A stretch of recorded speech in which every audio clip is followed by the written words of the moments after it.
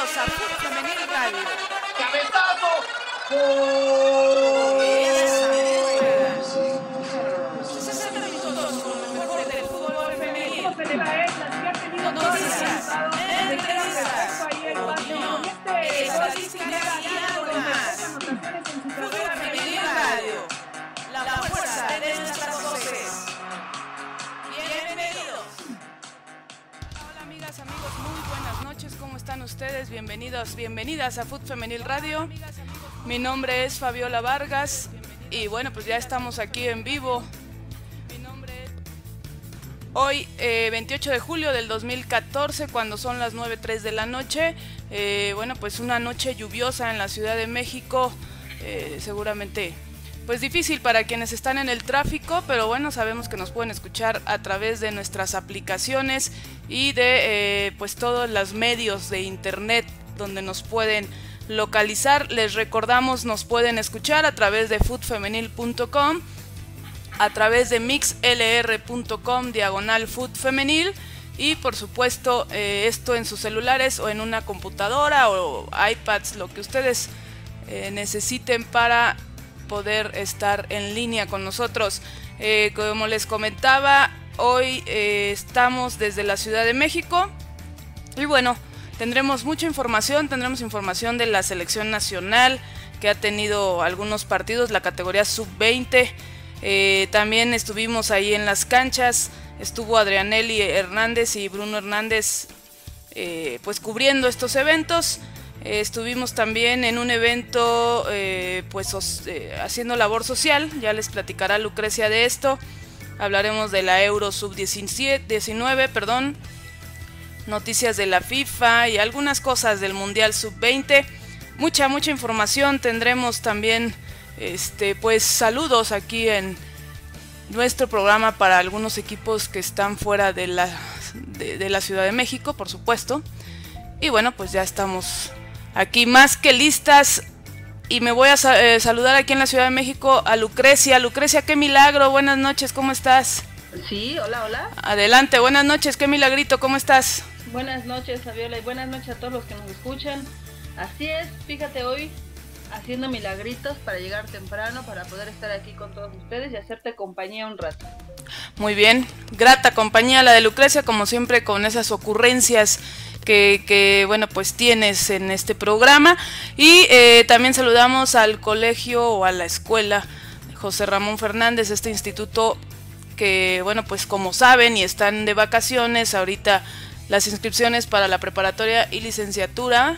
Las chicas que sean o que vayan por parte de Fútbol Femenil podrán tener 50% de descuento, no se les olvide, es una buena oportunidad para estudiar en una institución con gran calidad.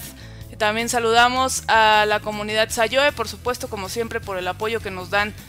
Y pues a toda la gente que siempre está aquí. Saludos también a la gente de Macro Soccer que ya está conectada. Veo ahí a varias personas. Recuerden que para poder ver sus nicks, pues nos gustaría que pusieran ahí un nick en la ventanita que les sale. Ustedes dan clic y pueden cambiar el nombre.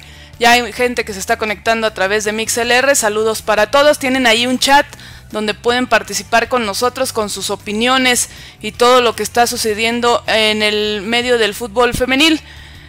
Así es de que bueno, Lucrecia, ¿qué nos tienes? Por ahí tuviste un evento que organizaste que, bueno, pues era una labor o un compromiso con Jeney González ya hace varios meses que bueno, pues nos mandó cosas. Tú platícale a la gente qué sucedió esta semana. Pues sí, Fabi, resulta que ya hace un tiempecito, Jeney, justamente como lo mencionas, confió en nosotras para hacer algo semejante a lo que ella ha hecho en donde vive y en algunos otros lugares, que es juntar cosas de medio uso o seminuevas y después en algún evento hacerlas llegar a niños de escasos recursos como un regalo, para que pues tengan todavía este gusto, este interés por el fútbol o por el deporte en general, ¿no? Entonces nos enviaron varias cosas, estuvimos un tiempo buscando en dónde se podría dar esta oportunidad de nosotros regalar lo que nos dieron, y finalmente logramos hacer el contacto con una escuela en la delegación Coajimalpa de Morelos, que está metida como dentro de una comunidad, dentro de una colonia que es más o menos así, tiene como ciertos problemas sociales, es un poco de bajos recursos, y esta escuela que es de paga, se llama Colegio Merici, se encarga de poner sus instalaciones en verano como prestándolas para que los chicos de la comunidad, no necesariamente solo los de la escuela, puedan tener en donde llevar a cabo un curso de verano. Y entonces nosotros pudimos estar un día de este curso de verano y hacer nuestro evento para regalar todas estas cosas que, como decía, nos mandó Yenei. Y pues sí, estuvimos bastante a gusto, me parece, ¿no crees? Sí, la verdad que pues gracias a las atenciones de Marta Martínez, por supuesto, y pues sobre todo creo que el hecho de ver a los niños y a las niñas felices, ¿no? Creo que eso es lo que pues les hubiera encantado, por supuesto, que fuese Yenei González quien les entregara las cosas. No vive en México, pero bueno, pues nos tocó vivir esos momentos. Algunos detalles, ¿no? De repente las niñas, los niños como que no les caía el 20 bien de qué estaba pasando, pero bueno, la juventud de repente también ahí, lo comentábamos, están, no sé, pensando en otras cosas o no sé, y a algunos se les olvidaba dar las gracias, ¿no, Lucrecia? Así es, sí, lo comentamos en ese momento que era curioso, se nos hacía curioso que algunos estaban muy muy contentos y muy entusiasmados, y para otros era como quién sabe, como una cosa medio extraña, que quizá no entendían, como dices, y se nos hizo muy curioso que mejor los niños muy pequeñitos de kinder eran los que todos estaban mucho más entusiasmados y agradecidos, muchos de ellos más que los otros niños un poco más grandes. Sí, yo creo que entre la sorpresa y entre que a lo mejor puede ser también que pocas veces les regalen algo, Lucrecia. Entonces, pero bueno, dentro de todo creo que fue muy satisfactorio. Tenemos todavía cosas, ¿no, Lucrecia, para dar? Así es, aún tenemos algunas cosas. Estamos viendo si podemos organizar alguna otra actividad, ya en otro lugar, por supuesto, y poder hacer entrega de este material que se nos quedó para no quedarnos con nada, porque pues por supuesto que esa no es la intención, ¿verdad? Sí, no, por supuesto que es entregar todo lo que se envió, y bueno, ya les estaremos avisando del siguiente evento. No es tan abierto porque quisimos llevar una lista, ¿no? Donde supiéramos a qué le tocaba a cada quien de acuerdo a su edad, su talla. Entonces no lo podemos hacer abierto porque si no, no podríamos darle a todos, Lucrecia. Así es, sí, se trataba de darles como algo significativo, simbólico, si bien no son cosas demasiado extraordinarias o lujosas, pero pues sí, la intención era que no hubiera un solo niño que se quedara sin algún regalo, porque también no queríamos herir ningún sentimiento, ¿no?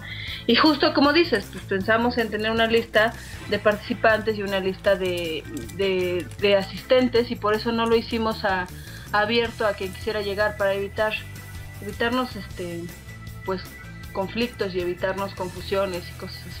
Así es. Bueno, pues ahí está, Yenei muy agradecida, recibió comentarios también por esta gran labor que ella hace, y bueno, todo el reconocimiento va para allá, y por supuesto para Lucrecia, que fue quien organizó todo este evento. Hicimos un video, por ahí lo pueden ver en YouTube, y bueno, pues todos los créditos en especial para Lucrecia y para Yenei, que pues su familia, ¿no? Por supuesto a su hermano. Muy bien, pues vamos a pasar a otro orden de ideas. Estamos esperando que ingrese, por supuesto, Adrianelli Hernández. Por ahí creo que tiene unos problemitas con internet. Nos va a traer la información de selección nacional. Por otro lado, bueno, pues yo les puedo platicar que le vamos a mandar saludos al equipo Bandilt Libre, que fueron campeonas de la Copa Rotularte. Esto es en Mazatlán, Sinaloa. Nos estuvieron escribiendo esta tarde. Y bueno, pues saludos para este club. Ya les publicaremos en un momentito la foto de este equipo que nos hicieron llegar, y se los hemos dicho, pueden enviarnos sus fotos, información, todo lo que ustedes quieran que podamos publicar aquí en Food Femenil o mencionar en el programa, pues con mucho gusto lo haremos, ¿no, Lucrecia? Así es, por supuesto que sí. Y bueno, aprovechando que estás mandando saludos, pues también quiero aprovechar el viaje para mandar saludos a nuestros amigos de Macro Soccer y a las niñas particularmente que están allá en Cancún: Carolina, Coral, Daniela, Isiris y Brisa. Así es que estas chicas están, bueno, Macro Soccer tiene una filial en Cancún y parece que están aquí en la Ciudad de México con algunos partidos y convivencia. Seguramente nos están escuchando estas chicas y pues qué bueno que en Cancún también se siga trabajando bien por el fútbol femenil. También les recordamos, nuestro Twitter es @footfemenilmx, así como en Facebook nos pueden encontrar como footfemenilmx. Esto pues para que puedan seguir todas las noticias. Tenemos pues cosas, ¿no?, que comentar del próximo Mundial Femenil, que pues ya está a pocos días, estamos a muy pocos días, 7 exactos, para que este Mundial se juegue en Canadá 2014, así se llama el evento. Esto va a ser en diferentes ciudades de Canadá. Por ahí tenemos ya una nota donde ustedes pueden ver los estadios de las sedes. La verdad, no sé si ya viste esa nota, Lucrecia, pero unos campos, unos estadios padrísimos para este Mundial Sub-20. No, la verdad no la he podido ver, pero qué bueno que estén prestando instalaciones tan de alto nivel para un evento como este, ¿no? Sí, la verdad es que serán sedes muy interesantes. Sobre todo estas ciudades son Edmonton, Montreal, Toronto y Moncton. Es decir, que cada una de ellas tiene su historia, ¿no? Yo tuve la fortuna de conocer Montreal, la verdad es que es hermoso, y seguramente Toronto también. Entonces, bueno, pues podrán conocer, les iremos poniendo un poquito más de información acerca de las ciudades sede que estarán en este evento. Pero en nuestra página pueden ver ya las fotos que publica FIFA de los estadios, sobre todo el estadio de Montreal. La verdad es que cuando yo fui, el estadio pues realmente no se utilizaba para el fútbol. Hoy en día sí, y tiene un techo maravilloso, pero sobre todo el campo de juego está padrísimo. Por ahí les vamos a... Bueno, ya tenemos publicado en el Facebook el link, así es de que lo pueden ver. Y bueno, pues estas ciudades... Estamos hablando de que están en el verano, Lucrecia, no habrá nieve, ¿verdad? Por supuesto, pero campos tanto de pasto natural como sintético. Al parecer la mayoría de pasto sintético, Lucrecia. Así es, y sabes, yo lo que sé de Canadá en general, quién sabe, la verdad no podría asegurar de estas ciudades. Yo lo que sé es que en Canadá son climas muy extremos, entonces si no hay nieve va a ser un buen de calor, así que así es. Espero que estén pensando también en esa circunstancia, ¿no? Porque sí llega a ser determinante en algún momento. Sí, la gente ya está viviendo la fiesta del fútbol. A ver, me dice Sol Montelongo que no escucha el programa, qué raro. A ver, vamos a ver, sí nos están escuchando los demás. Pero bueno, mientras tanto, puede conectarse por mixlr.com/footfemenil. Y decíamos, tengo conocidos en Canadá y me comentan que sí se está viviendo ya el Mundial allá, ya hay publicidad por todos lados, empiezan a promoverlo. Y bueno, pues aquí ya nos están dejando mensajitos para la selección sub-20, ¿no? Sería interesante saber qué piensan de esta participación próxima de la selección y que, bueno, pues... ¿qué les desean? Aquí hay comentarios, Lucrecia, no sé si los alcances a ver. Así es, Smokey Pox le desea suerte a la selección sub-20 en este próximo mundial y en especial a Rebe Bernal. Está muy contento por su llamado, o contenta. Recuerden que pueden darle un clic sobre ese nombre extraño, Smokey no sé qué, y ahí les da la opción para que puedan cambiar el nombre y puedan poner nombre, apodo o como quieran que los mencionemos para que sea un poquito más fácil decir quién habla y de qué, ¿verdad? Así es, ahí hay comentarios de Macro Soccer también. Rebeca Bernal entonces recibe aquí un saludo, esta capitana de la sub-17 que hoy mira tiene la oportunidad de jugar para la sub-20, es decir que es de aquellas que van pues trascendiendo, ¿no? De selección en selección, es decir en las categorías. Hay más comentarios, Lucrecia. Sí, Macro Soccer, nuestros amigos de Macro Soccer nos comentan que ellos ya fueron a jugar a Toronto y a Burlington, Canadá, y que, como mencionaba yo, que no estoy tan perdida, son temperaturas, si me permiten, brutales, de 40 grados, porque sí, son climas muy extremos a esas alturas del mundito. Pero lo disfrutan mucho porque justamente pocas veces tienen la oportunidad de tener, bueno, o sea, estamos hablando 6 meses, ¿no? Entonces tienen 6 meses de frío y 6 meses de calor. Entonces, yo recuerdo cuando estuve en Canadá que nos tocó el invierno y pues yo feliz, ¿no? Yo feliz de que empezara a caer nieve y la gente que era de ahí pues ya molesta porque ya no, bueno, mis compañeras ya no iban a poder jugar fútbol, decían, en campo abierto, tendrías ya que jugar indoor soccer o lo que es el fútbol rápido, ¿no? Pero bueno, son las experiencias de la vida y ahora les toca a las chicas de la sub-20 vivir toda esta fiesta y por supuesto les estamos deseando lo mejor, y para que nos informe aún más de esto, pues ya está aquí Adrianely Hernández. ¿Cómo estás, Adrianely? Buenas noches. Hola Fabiola, buenas noches. Hola Lucrecia, buenas noches a todos los que nos escuchan. Perdón por el retardo, ya tengo un retardo más en mi lista de asistencia, pero bueno, aquí estamos ya. No, entendemos. Tarde pero segura. Tú sí eres decente, no como yo. Claro. Te felicito. Ah, mira, es la mamá de Rebeca Bernal, Adrianely y Lucrecia, está ahí en el chat, pues un saludo, ¿no? Para la mamá de Rebeca Bernal. ¿Qué nos traes de la selección nacional, Adrianely? ¿Estuviste ahí en la cancha? ¿Lo viviste de cerca? ¿Pudiste ver a estas chicas? Platícanos, ¿qué pasó? Así es, pues bueno, pudimos asistir a 2 de los partidos de la selección sub-20, estos de los 4 que se habían programado. Lo vimos contra Canadá en el primer partido y también en el primer partido que tuvieron contra Estados Unidos sub-18. La selección de Canadá sí era una selección sub-20, pero bueno, Estados Unidos era una selección menor a la mexicana. Y bueno, México en la evaluación final anotó 3 goles, recibió 2. Terminó 2 partidos con empate a 0, uno contra Canadá, otro contra Estados Unidos. A Canadá fue a quien México pudo ganarle 3 goles a 0. Y ayer cayó 2-0 contra Estados Unidos sub-18. Bueno, yo desde mi opinión me parece que hicieron un mejor partido contra Canadá, generaron mayores oportunidades, el que vimos, claro, el primero.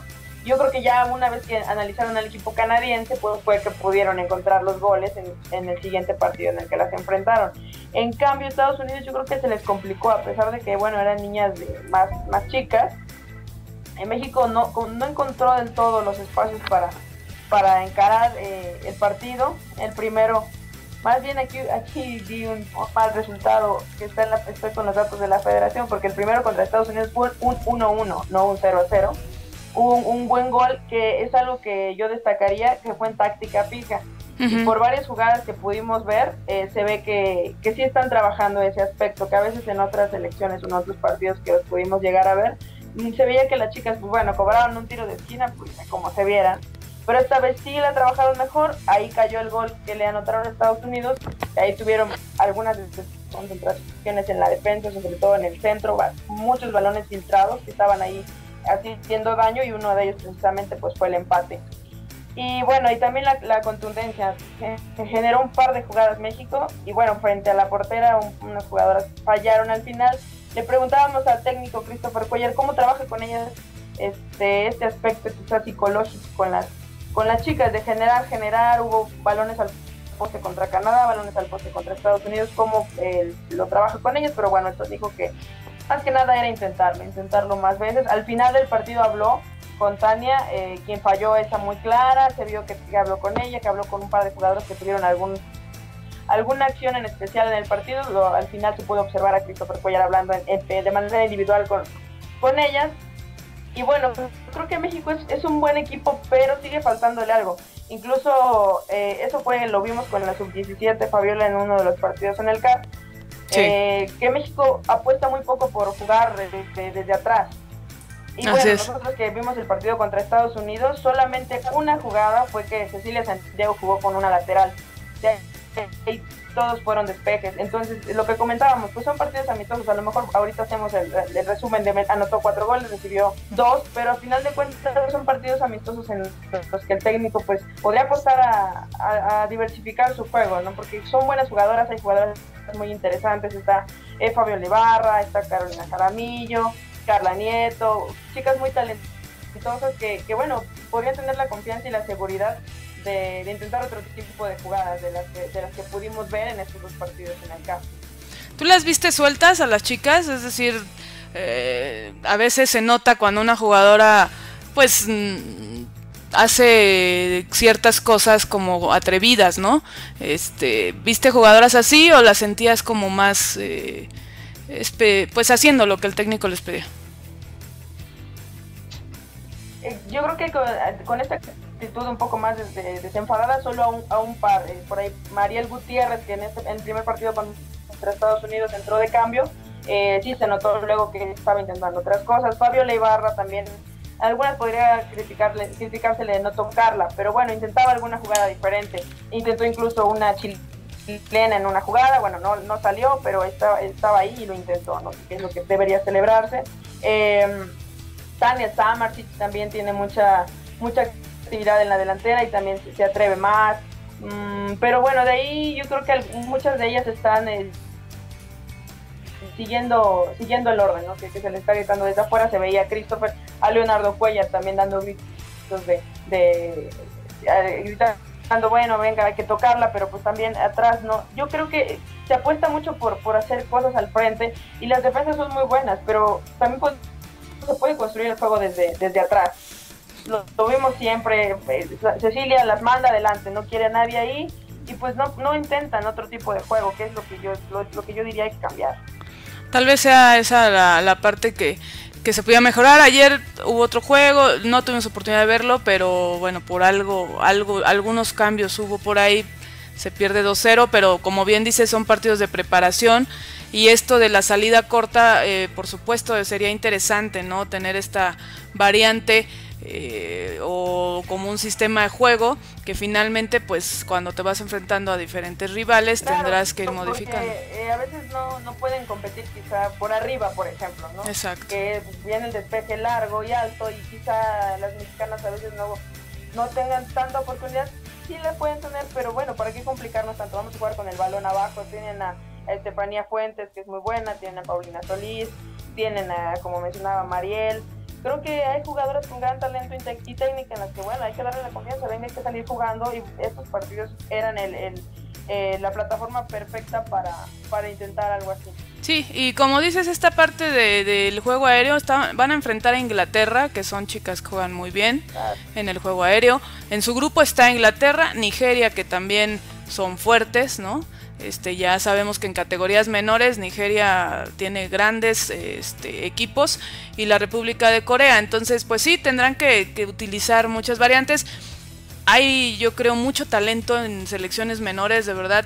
Pienso que el fútbol mexicano ha crecido muchísimo, ¿no? Ahora vamos a ver cómo son dirigidas. Eso será ahora lo más interesante, porque muchas de estas niñas ya tienen un tanto de formación, no puedo decir que ya están listas, pero hoy conocen más los conceptos, ya no es tan difícil, ya no existe este pretexto de que llegan y no saben nada, ¿no? Pero bueno, pues qué bueno por la selección femenil. Al final, en diferencia de goles, 0-0, ¿no? O sea, los mismos que anotaron son los que recibieron. Entonces, pues bueno, ahí está estos partidos de preparación. 4 y recibieron 2. ¿Sí? Sí, le anotaron 3 a Canadá, 1 a Estados Unidos y recibieron 2 de Estados Unidos. Ok, a ver, ahorita lo checo porque yo había visto otro dato. Muy bien, está bien, perfecto, Adrianelli. ¿Qué más tenemos de la selección nacional? Bueno, pues también veíamos que, de hecho, incluso en uno de estos partidos estaba también la selección sub-15 en concentración en el CAR. Era muy interesante ahí verlas echándoles porras a las mayores, bueno, en este caso mayores que ellas, la sub-20, que están bajo el mando de Mónica Vergara, que fue seleccionada nacional, que bueno, con la que hemos estado intentando una entrevista, pero bueno, por una que otra razón no se ha podido concretar. También están trabajando, veíamos en redes sociales que estaban trabajando en los viveros de Coyoacán, también trabajo físico. Pues ya se siguen preparando para el torneo que tendrán, me parece que es en agosto. Así es, en agosto, a mediados de agosto se van a los Juegos Olímpicos de la Juventud. Así es, pues ya también está trabajando la selección sub-15 en el CAR.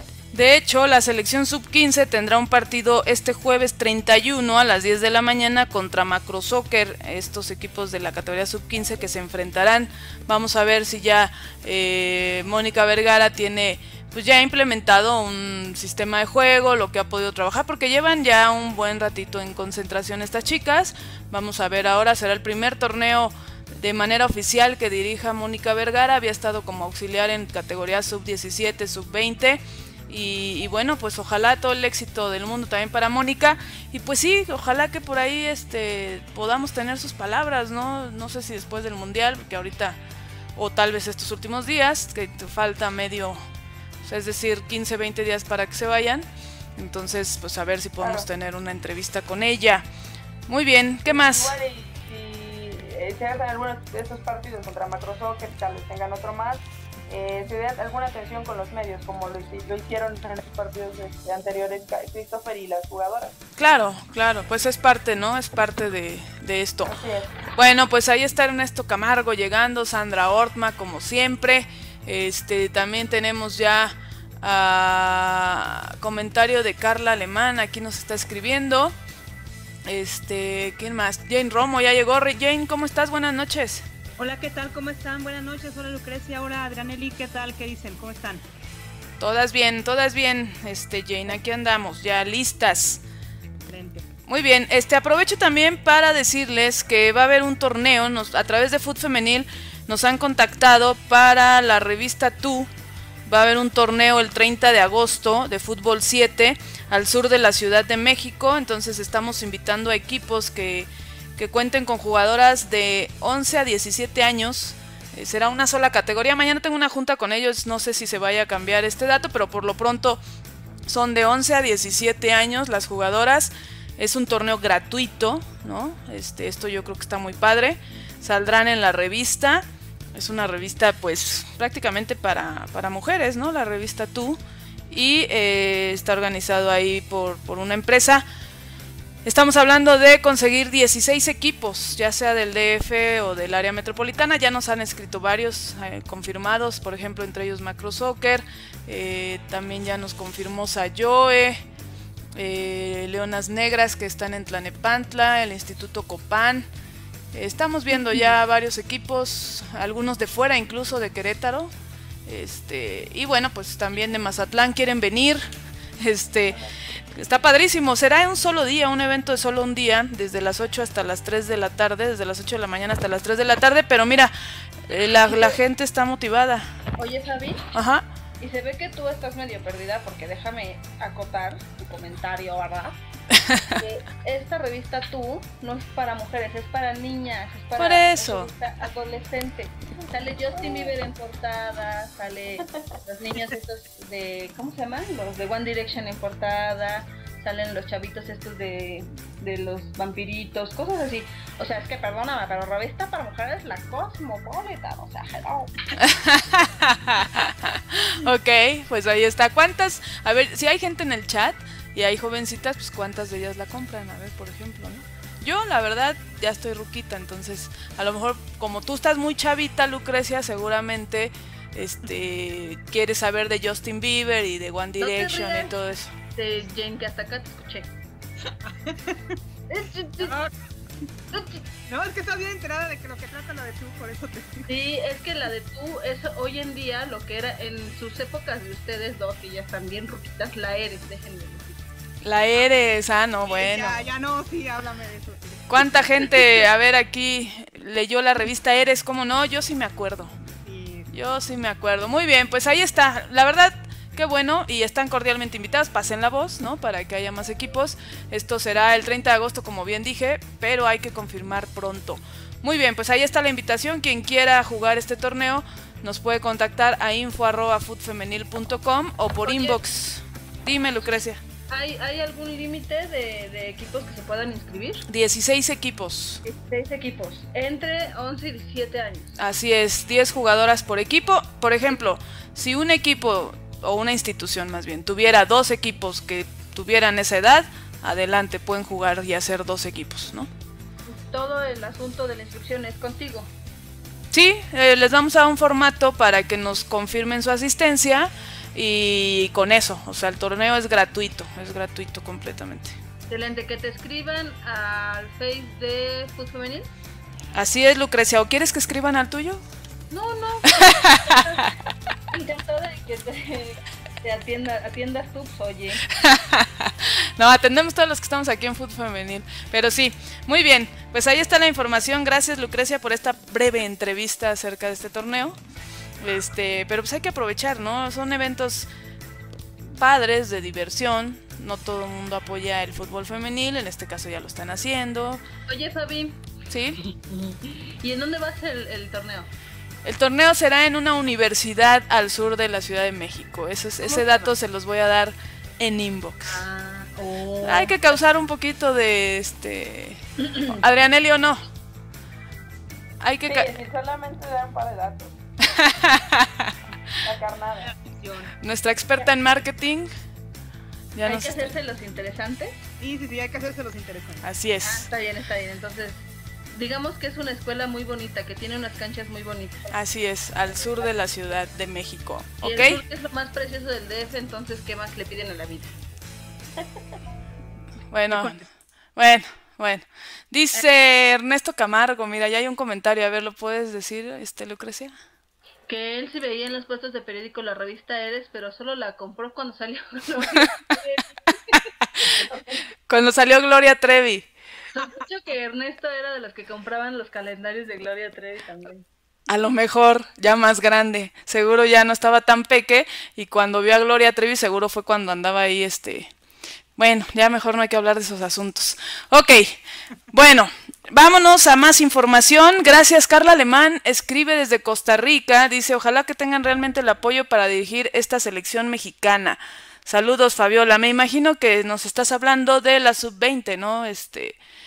Carla Alemán, que ha colaborado con nosotros en algunos programas, y pronto ya nos estamos poniendo de acuerdo para que ella se encargue del fútbol sudamericano. Así es de que, bueno, pues ojalá que sí se pueda.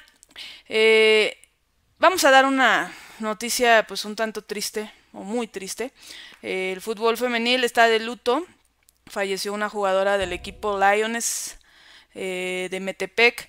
Esta chica, Anel Sánchez, en paz descanse, desafortunadamente tuvo un accidente y falleció. Es hermana de Mariana Sánchez, seleccionada nacional sub-17, y pues desde aquí de Fútbol Femenil, nuestras condolencias para su familia. Y bueno, el equipo Lions ha retirado el número 11 que portaba esta jugadora, que bueno, pues era de las más queridas en este club. Así es de que desde aquí pues un abrazo fuerte para el club Lions de Metepec.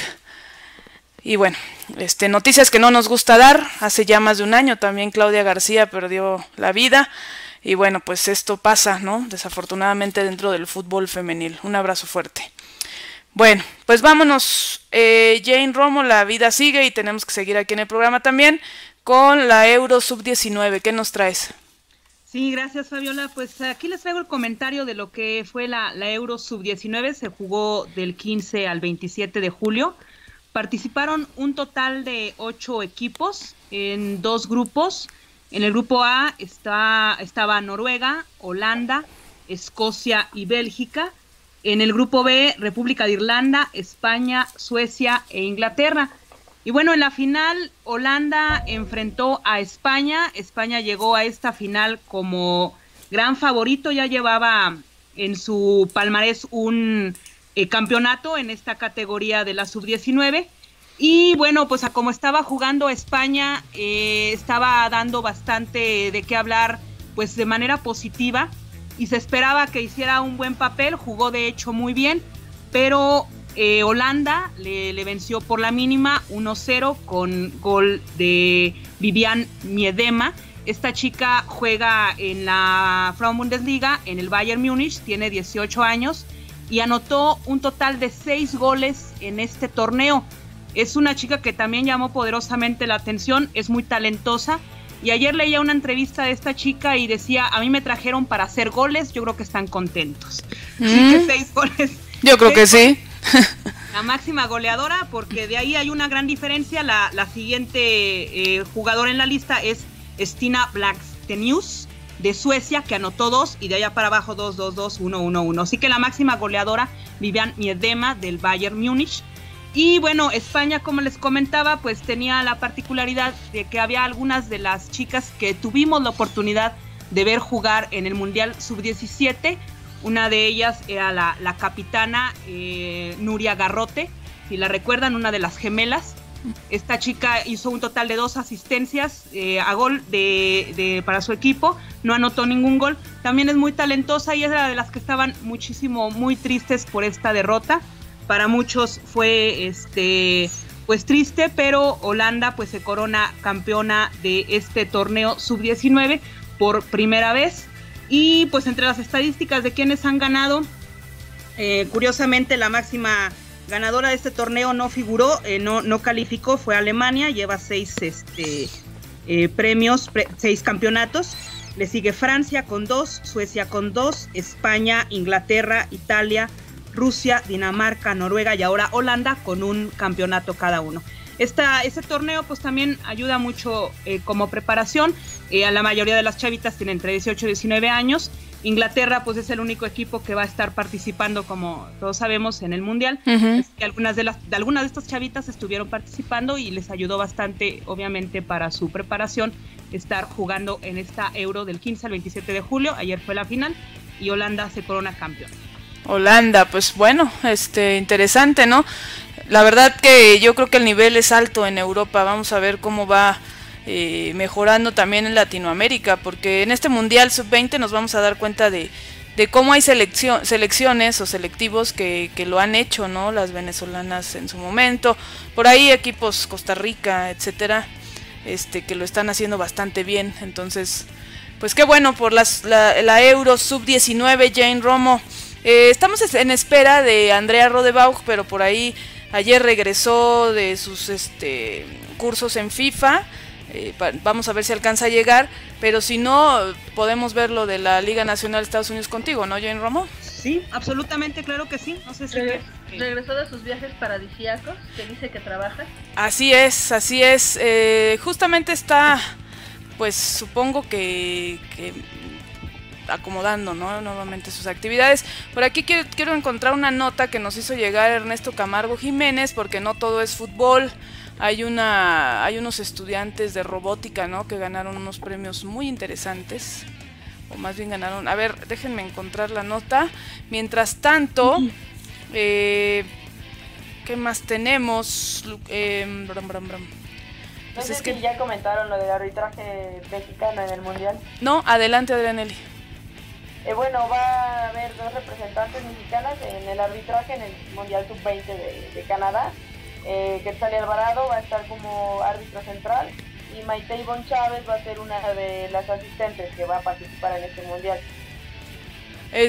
Quetzali con gran experiencia ya, ¿no? Tanto en muchos mundiales ha estado ella.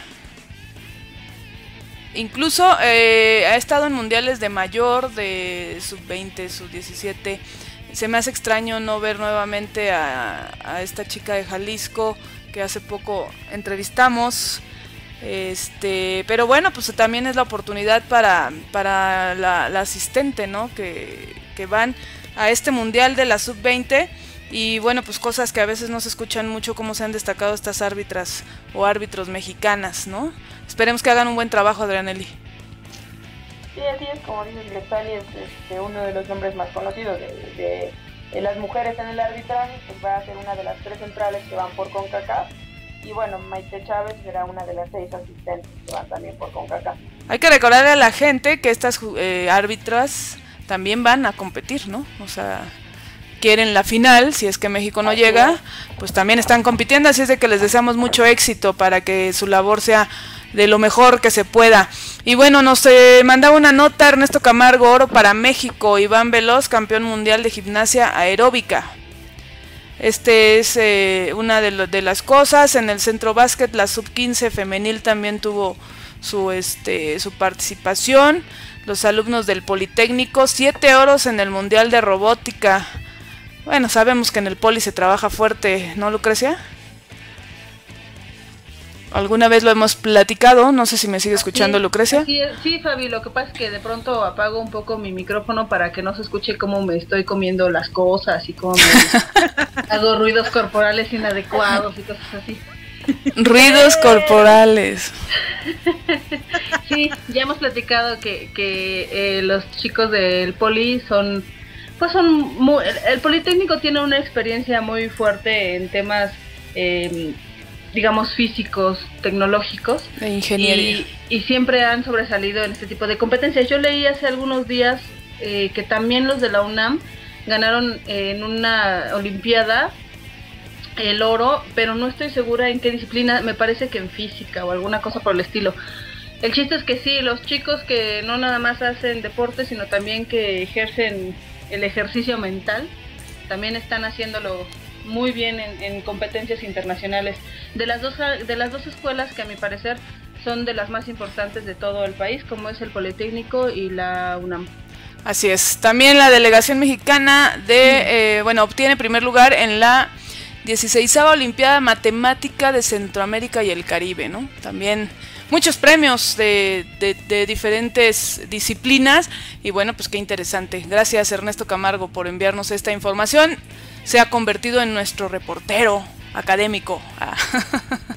A ver, comentarios aquí en el chat. Nos dice Ernesto Camargo: los chicos del Poli andan desatados, ganando robótica. También ganaron de plata y una de bronce. Muy bien, pues ahí están los comentarios. Nos gustaría preguntarle a la gente que está en el chat y que nos hagan llegar para saber qué les gustaría que incluyéramos en el programa, qué les gustaría saber, que nos den algunos comentarios, ¿no? Queremos mejorar, por supuesto, como siempre, todo lo que estamos haciendo aquí en Food Femenil. Y bueno, pues qué mejor que lo puedan hacer a través de nuestras redes sociales, a través de el correo info@foodfemenil.com y de todo los medios por los cuales nos pueden contactar. Adelante Jane Romo con la Liga Nacional de los Estados Unidos. Sí, gracias Fabiola. Pues sí, tuvimos unos partidos interesantes este fin de semana, algunas goleadas por ahí. Primero empezamos pues el miércoles. Washington Spirit recibió a Portland Thorns, empataron 1-1. Curiosamente Washington Spirit es un equipo que de hecho, bueno, me gusta, pero está muy irregular durante la temporada, aunque ya se está por ahí colando en los playoffs.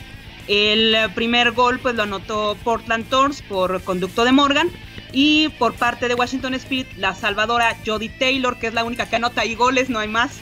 Es ella la que prácticamente ha salvado a este equipo. Y luego pues el viernes Boston Breakers visitó a Western New York Flash.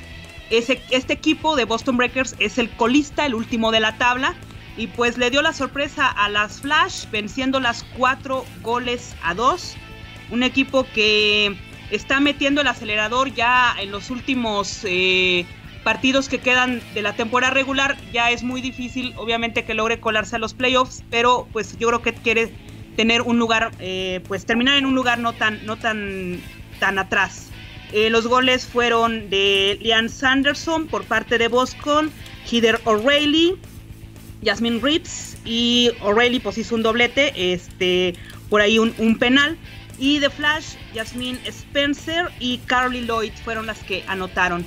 El sábado, Chicago Red Stars recibió a Houston Dash en un partido para dormir bebés. Estuvo sumamente aburrido. Uh-huh.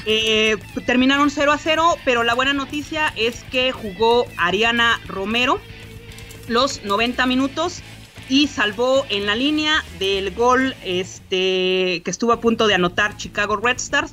Una muy buena participación de Ariana Romero, una jugadora que ha estado muy atenta a las jugadas, y pues ella evitó que Houston Dash cayera ante Chicago Red Stars, y finalmente terminaron 0-0. Y para el domingo, bueno, pues Kansas City recibió a Sky Blue de Mónica Ocampo. A Mónica no la metieron al minuto 80.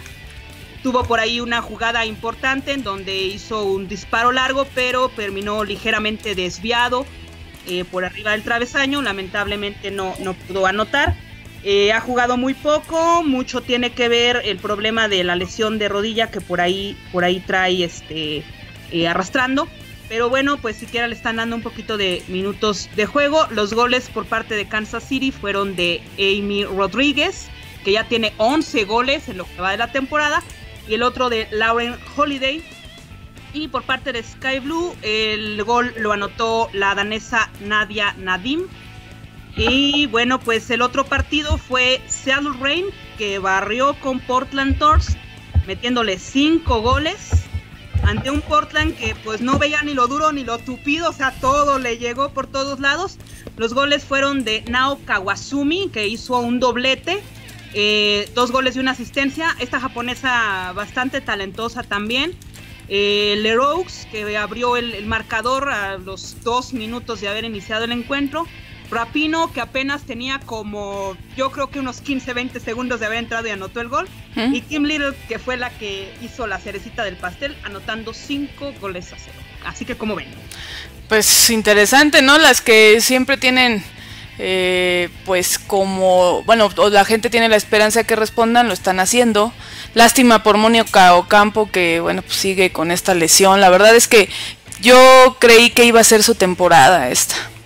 Es lamentable, la verdad, está arrastrando un poquito ese problema de lesión. También, antes de que se me olvide, tenemos una baja considerable, está René Cuellar, sí, pierde el resto de la temporada por un problema de rodilla, tiene un desgarre de menisco en rodilla derecha, va a perderse el resto de la temporada. Lamentablemente tampoco ha tenido mucha participación en Washington Spirit, y pues ahora durante los entrenamientos se lesionó y ya prácticamente queda fuera el resto de la temporada. Es lamentable, pocos minutos han tenido nuestras jugadoras, como tú decías, Mónica Ocampo parecía que era su temporada. Lamentablemente pues estas lesiones han sido muy constantes, ¿no? Constantes, exactamente, y negativas obviamente para que pueda destacar.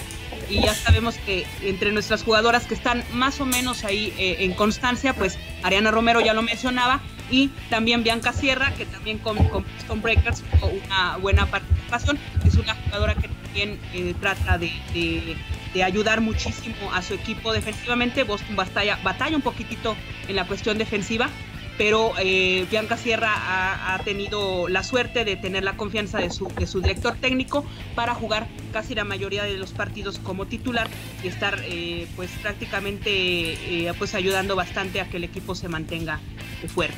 Muy bien. Pues, así es la información.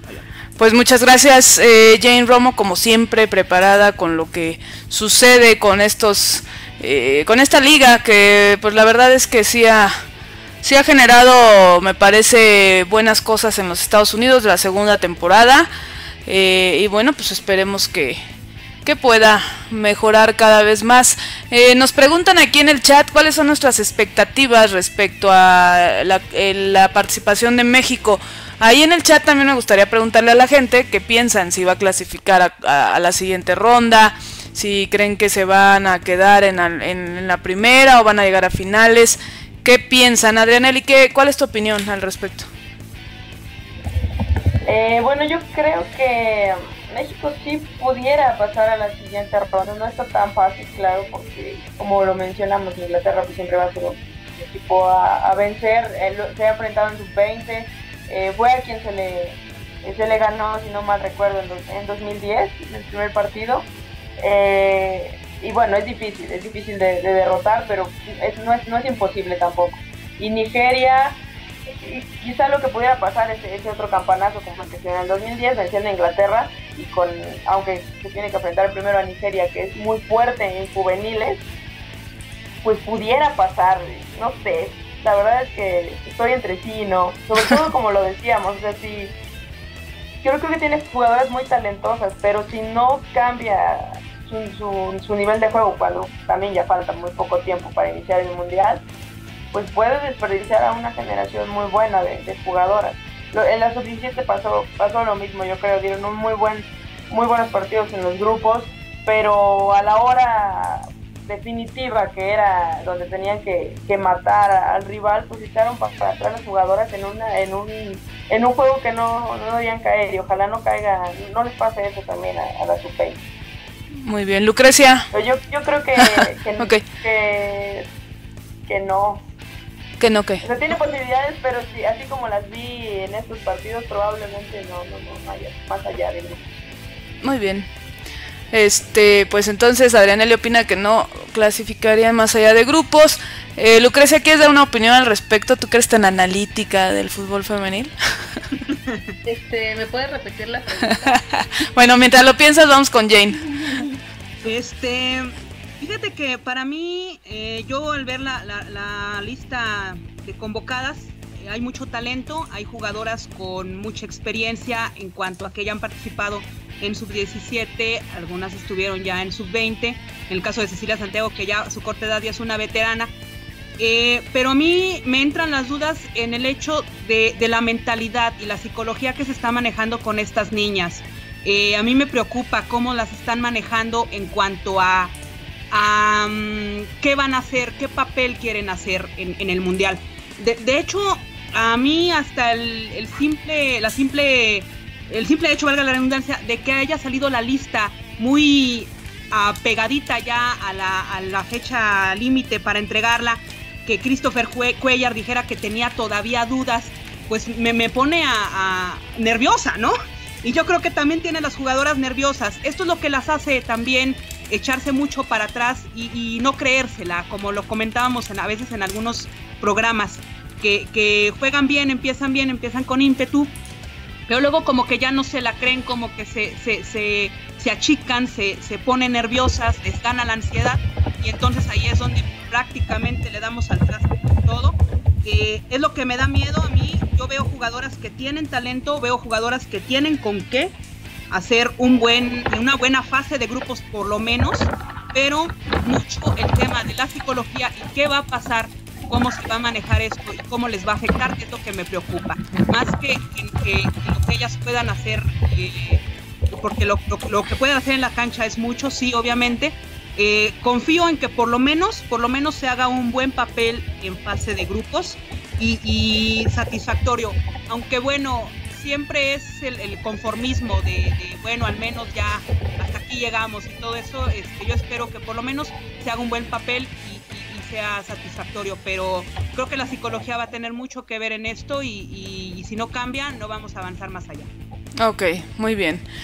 Pues interesante, sí tiene que ver la parte mental, ¿no? Lo platicábamos con la sub-17, que empezó muy bien y después les quitaron esa confianza.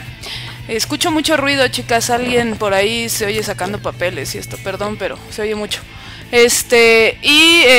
Bueno, pues habrá que ver la evolución. Ahorita doy mi comentario. Mientras tanto, Lucrecia, hay unos comentarios ahí en el chat, no sé si nos puedes ayudar, por favor. Sí, claro que sí.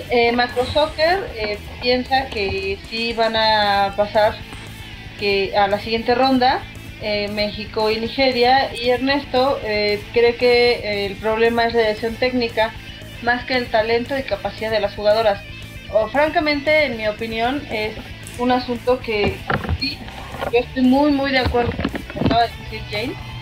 Va por el lado de lo mental, de lo emotivo, de la parte que puedan tener como en esa parte, perdón, de lo que hayan tenido trabajado en ese sentido, porque alguna vez yo recuerdo que incluso tú, Fabiola, me habías comentado que la selección mexicana varonil, y discúlpeme con la comparación, de lo que habían logrado en este mundial que terminó, la mayor varonil, era mucho en parte por la mentalidad que tenían, por la confianza que tenían entre ellos y con su director técnico.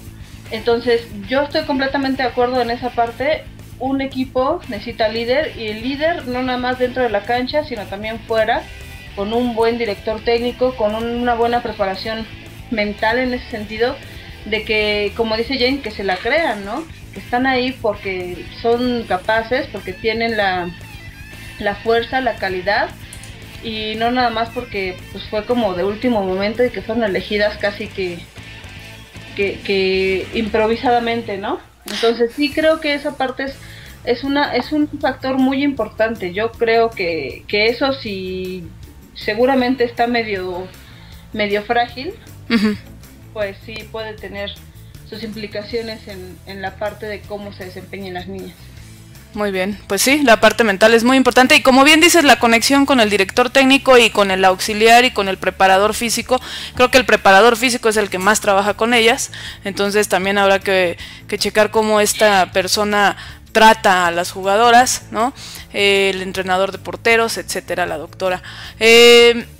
Aquí hay otro comentario en Mix, dice Andrea Maya, creo que los equipos que les tocaron en fase de grupos están algo fuerte, pero espero que puedan llegar lejos. Si yo pienso en el grupo como tal, bueno, Inglaterra en sub-20 no ha clasificado de la primera ronda, pero tienen enfrente a Nigeria y a República de Corea, que incluso República de Corea ha llegado a semifinales, ¿no? Nigeria también ha clasificado. México se ha quedado en las dos últimas ediciones en la fase de grupo, entonces pues tienen enfrente a dos rivales muy interesantes como lo son Nigeria y República de Corea. Desde el primer partido que juegan contra Nigeria tendrán que demostrarlo porque no pueden perder los puntos ante ellas, ante estas jugadoras nigerianas. Este juego será el 6 de agosto si no me equivoco, y también hicimos un comparativo aquí en Foot Femenil sobre las jugadoras que han sido convocadas en diferentes fechas pues para este mundial. Estamos hablando más o menos desde, bueno, Adrianelli ahorita nos dirá las fechas, pero hay un análisis de estas convocatorias. Adrianelli, adelante. Adrianelli. Adrianelli, sí, ya. Bueno, adelante, Adrianelli. ¿Ya? A ver. Tenemos problema con Adrianelli. La voy a reconectar porque será muy interesante que ustedes se den cuenta cuántas jugadoras desde que inició este proceso para el Mundial Sub-20 van a llegar al mismo. Adelante, Adrianelli, ¿ya me escuchas? A ver, ¿me escuchan ya? Adelante. Perfecto. Sí, tenemos por ahí la información de las convocadas. Este proceso empezó incluso desde el año pasado. Hubo convocatorias de la sub-20, la sub-17 al mismo tiempo. Pero, por ejemplo, tomamos como referente las chicas que asistieron al premundial, que ganaron el boleto para estar en Canadá, y pues solamente coinciden 11 chicas del premundial con las que ahora ya estarán en el mundial. Obviamente nunca los comentarios que hacemos es hacia ellas, sino pues sobre los procesos, cómo está llevando Selección Nacional este proceso, darle una seriedad, darle continuidad a un equipo para fortalecerlo.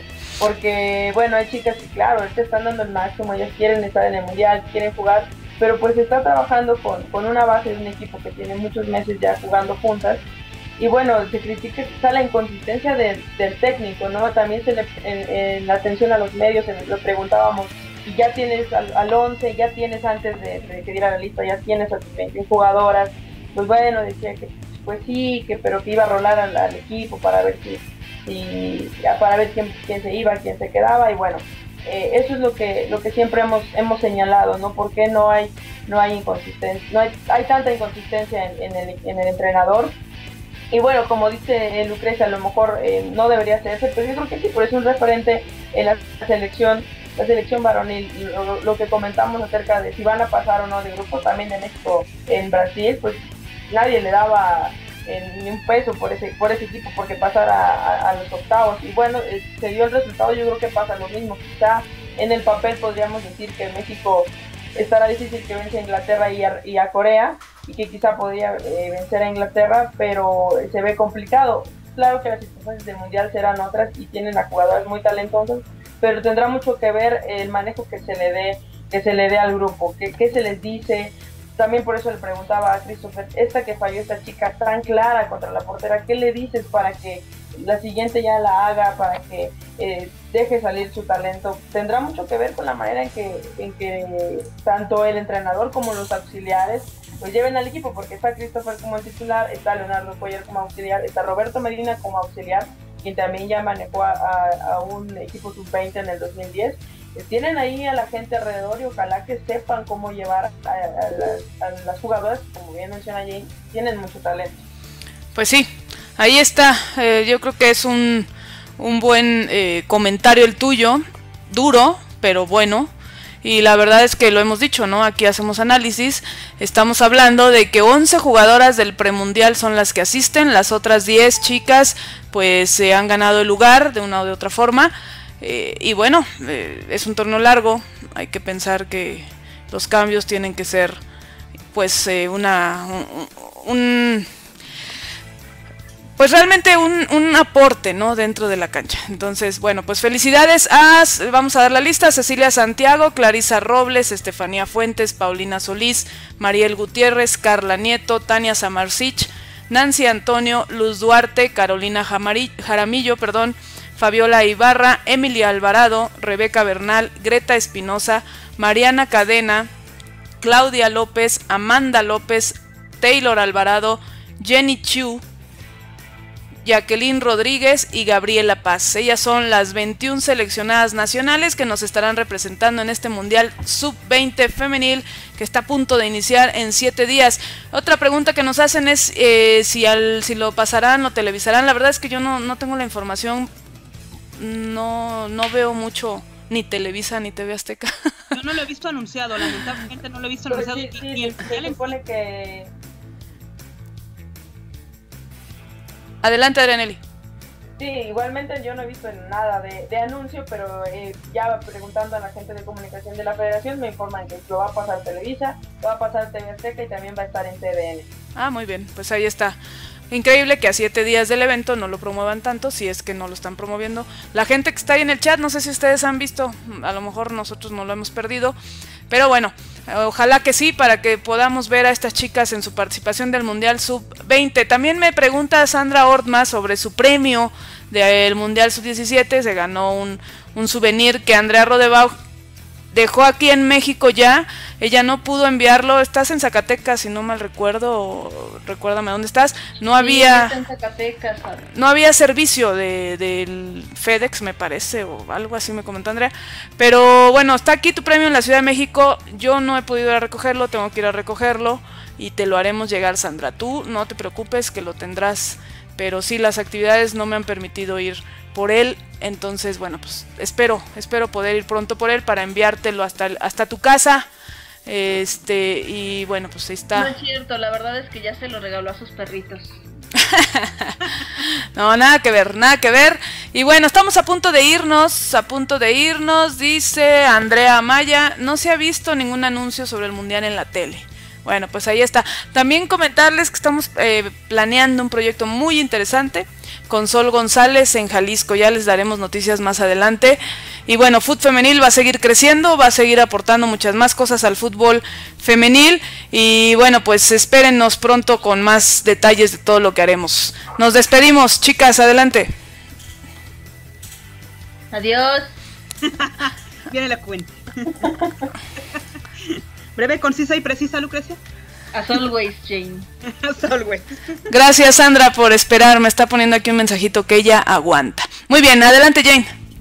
Pues, como siempre, Fabiola, agradecerte este espacio, agradecerle a las personas a las que estuvieron ahí en el chat, participando con nosotros. Un placer, Lucrecia, Adrianelli, también muchísimas gracias. Y pues seguirles recomendando que apoyen al fútbol femenil. Y no dejen de ver nuestros videos para que se enteren más acerca de estos equipos que van a participar en el Mundial Sub-20. Muchísimas gracias, buenas noches. Cierto, lo de los videos, muy bien. Gracias a Jane. Adrianelli Hernández, ¿estarás el jueves o no ahí en el CAR? Pues yo creo que sí, mira, tenemos ahorita ya un poco más de relación con la gente de comunicación y esperamos que ya nos ubican, ya nos conocen y todo. Yo creo que sí nos abrirán las puertas el próximo jueves para ver a la sub-15. Y yo, pues bueno, entonces el lunes también les damos la información. ¿Qué pasó? ¿Ya eres clienta? ¿Ya eres marchanda? Claro, ya, no, sí, pásenle. Ella es influyente. Ya te esperan con cafecito en la puerta y todo. Sí, ya te aplican la de ¿qué pasó, señorita Adrianelli? Pásele, qué gusto verlo. Sí, claro. Ya, ven, son las de fútbol femenil, sí. No, que no se registren, pasen. Sí, algo así. Ellas ya son de la casa, pásele, señorita. Bueno, pues esperamos que siga siendo de la casa. Muy bien, pues muchas gracias a toda la gente que nos escuchó esta noche. Síganos a través de futfemenil.com. Hay una conferencia, por cierto, de Tere, se me fue su nombre ahorita, portera, Tere Campos. Va a estar en la Universidad de Anáhuac el viernes. Si pueden, vayan a ver su clínica, de fútbol, porteras, y va a hablar ahí de cómo se trabaja con ellas. Y próximamente también a lo mejor va a San Miguel de Allende, por ahí noticia para Efren, ya lo estamos concertando. Muy bien, pues gracias, buenas noches a todos y hasta pronto. Nos escuchamos el próximo lunes. Esto fue Food Femenil Radio. Bienvenidos a Food Femenil Radio.